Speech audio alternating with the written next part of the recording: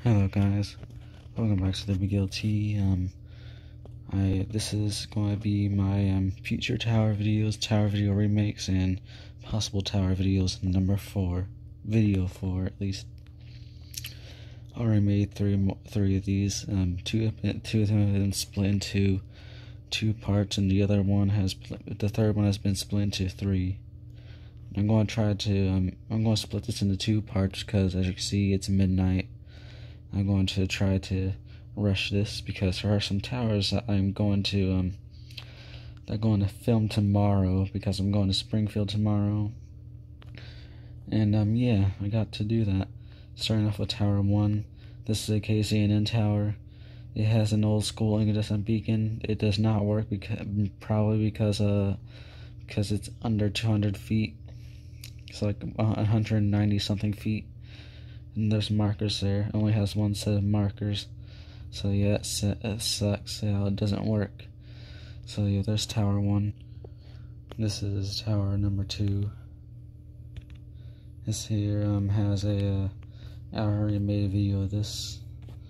It was at night. There's trees blocking the tower along with cars and semi-trucks. And it was at a distance as well. I was facing the back of the car. I was inside the car and stuff, filming this tower, and I was facing out the back window, so you're not able to see it that clearly. But this has a flash technology single strobe. I'm not very sure if it's an FH308 or 3010 because it has a really slow. It has a slow night mode flash. But the weird thing is, it does only shine white. But it has markers on it, which is something that I don't. It's unexplainable. I don't know why it has markers on it. I have no idea if it used to have a white and red single strobe at one point, but I'm not very sure. There's another tower down a few miles down there, past that one tower that you're able to see. It's not actually a few miles, actually like a mile or two, maybe. I don't know. But it has the same mystery as well. It has the same beacon on it. It has the same slow flash. It only shines white and stuff like this one, but it also has markers like this one. So yeah, that's a mystery. So the markers they don't work clearly. Alright, that is yeah. This is going to be a remake. This here is tower number 3. This here is the wide fidelity tower. I already made a video of this before, so it's going to be a remake. I made a video of this back in February this year, but I never uploaded it then. I forgot all about it, probably because it was on my mom's phone and I didn't know how to export videos then to different phones. It was a very, very hard process and all that, so it was uploaded very late. At that time I didn't know I was able to screen record like I do now. So yeah, this here used to have a this here used to have an old school incandescent beacon since there is markers on the tower, which it's been replaced by what I believe to be a KG225 because it has the shape of one. There it is. You can see it. That's a KG225. And then the KG225 single strobe was replaced with a white only LED, which I believe to be a white only Horizon LED that was made by Huey and Phillips. And I'm also going to show the markers briefly, so I can prove to you that it used to have incandescent beacons on the tower. Well, only one incandescent beacon, not multiple incandescent beacons. This thing's not tall enough. But there's some markers there. If you're able to see them, they're on the other side of the tower. And they're too high up to be, they're not in the middle. They're pretty high up on the tower, so there must have been some other pair on the tower. Or this tower used to be taller, I bet, maybe. That may be the case, but I'm not very sure. This tower may have been taller, but it's been reduced to this height. This tower, I think, used to be red and white, but it was painted gray. There, you're still able to see the red and white paint to this day. There's the red and white paint. There's the inside of the tower. You're only able to see it in the inside, but on the outside it's gray or either unpainted. I have no idea. But there's that. It looks unpainted, looks pretty rusty and all that. Looks beat up and all. So yeah, there's Tower 3. Here is Tower number 4 and 5 with 2 bonus water towers, which both have markers on the top. As you can see, this here is very rare, that there is a red and white cell tower. It has a flash technology dual strobe on it with working markers, and it currently still has it, I'm pretty sure. I don't know. I haven't been to St. Louis since February, but when the pandemic ends, I will make a video of these towers. And this is Tower number 5, which also has a flash technology dual strobe. It's gray though, it's not red and white like the other. And the thing that I like about this tower is those 3 antennas on the very top. The top itself looks cool, and I like how the beacon is placed on the side of the platform. So yeah, there is yeah, I am going to be filming the water towers as well, because they're kind of impossible to avoid while making tower videos from the road in the car, just passing by them while filming them, like I usually do when it comes to towers like this.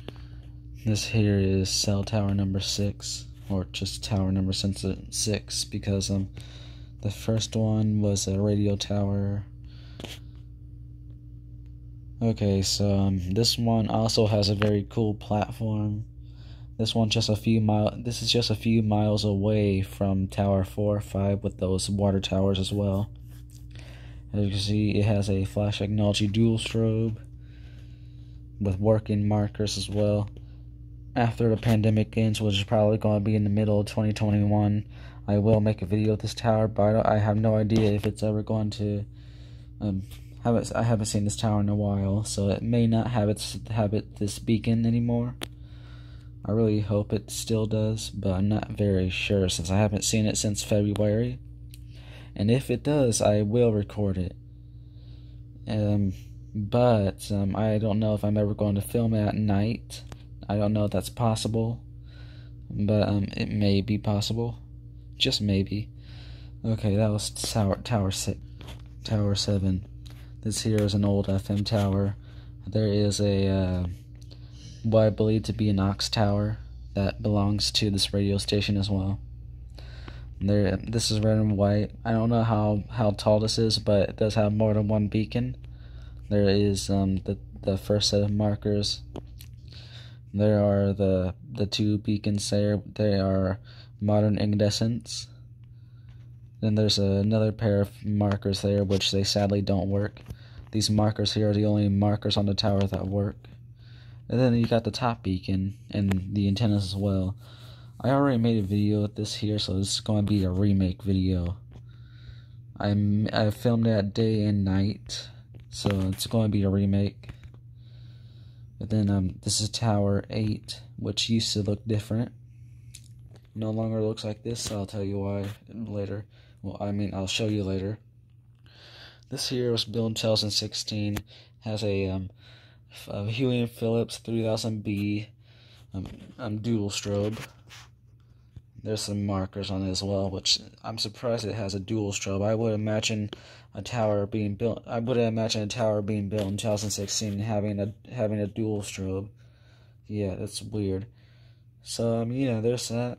There's some markers. This is what the tower used to look like when it was first built. This is what it looks like now. But this truck's blocking it, blocking the half that I need to show for this video. So I'm going to try to get this at a perfect angle. Okay, this is a perfect angle. Alright, so as you can see, the beacon is the same. It's it's the same beacon, 3000B, but the markers on the tower were replaced with flash technology. No wait, no, not flash. It was actually, these may be TWR strobes. I don't know, but I don't know. They may still be Hollywell flash guards, but there's more beacons down there which they kind of have the shape of You already know, TWR. They had the shape of a TWR dual strobe. There's one point in time where the top beacon up there and the beacon on the left down here, they would go to their normal day mode. I mean, all three beacons will go to their normal day mode. The top beacon along with the left beacon will go on their night modes. Like normal, they shine red and stuff, but the right beacon on the bottom stepped out of line and would always go to emergency night mode for some reason. I seen this happen about I seen it at night about 3 times, I think, back when this malfunction was still here and stuff. But sadly, it no longer has this malfunction. Yeah, it's kind of sad. It kind of sucks. I would much prefer to still have that malfunction. Sadly, there's no markers on the tower anymore. The only set of markers that used to be on the tower were replaced with more beacons. So, yeah, there's that. Which I'm still surprised these have strobe lights, especially when it was modified. I would have expected it to for the strobe light to get replaced with an LED, and those two beacons being LEDs. But nope, they want to go all strobe with this. So yeah, that's Tower 7 and 8. And this is also going to be a remake as well. I already made a video of this at day and night. So this here is kind of a mystery. This water tower is covered in mystery. Shrouded in mystery. I meant to say. Oh, come on, Google. Oh, come on, Google. Okay, so as you can see, it has markers on the towers. They work and stuff. But if you're able to see the cell antenna there, not the cell antenna, I meant to say just normal antenna. There's appears to be something that resembles a flash, incandescent beacon. If it is, then it's an old school, because I seen a drone video of this, and the thing there was not red, so it must have been old school if it is an incandescent beacon. Sadly, the markers are the only thing that work on it. I bet the markers were intended to replace the beacon, but they left the beacon up there to rot. So yeah, that's sad. But I'm not very sure if that's actually a. That's another tower, I think. But I'm not very sure if that's actually an incandescent beacon or something else, like a tornado siren or something. Since tornado sirens are usually they can be located on water towers like this one. So maybe that's a tornado siren, or it may be an incandescent beacon. So yeah, let's move on to the next. This here is Tower 10. This here is a radio tower located in downtown St. Louis.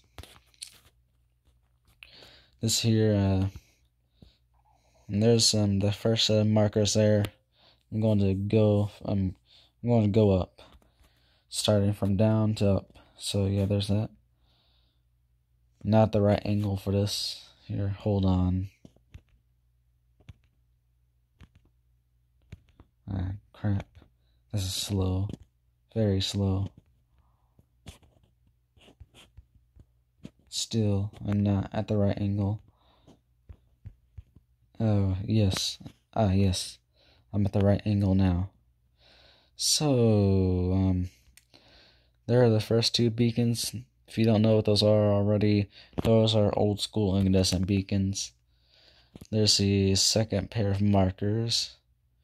And then there's the top, which is another old school incandescent beacon. So, yeah, there is one thing about this tower. The top beacon, along with these two other beacons, don't flash at the same time. The top beacon flashes at its own time, while these other two beacons will flash at different times. Yeah, they don't flash together. They flash at different times. That's basically what I'm saying. So, this is on top of a building, just like the wide fidelity tower, which it's pretty cool, pretty cool. So yeah, there's that. I think I see something else there. That's not a tower. I'm not talking about the monopole. I'm talking about something else there. That's just power lines. So yeah, this is going to be the end of part 1 for this here. But before I end the video, I want to tell you a sad tale of that tower. That one is just as wide as a Fidelity tower, but maybe a little taller. It's red and white. It used to have a modern incandescent beacon, but it's been replaced with an LED. Not very sure which one. I don't even know if it's white and red, but it no longer has an incandescent beacon. It has an LED now. So yeah, this is the end of part 1. See you guys later. Bye.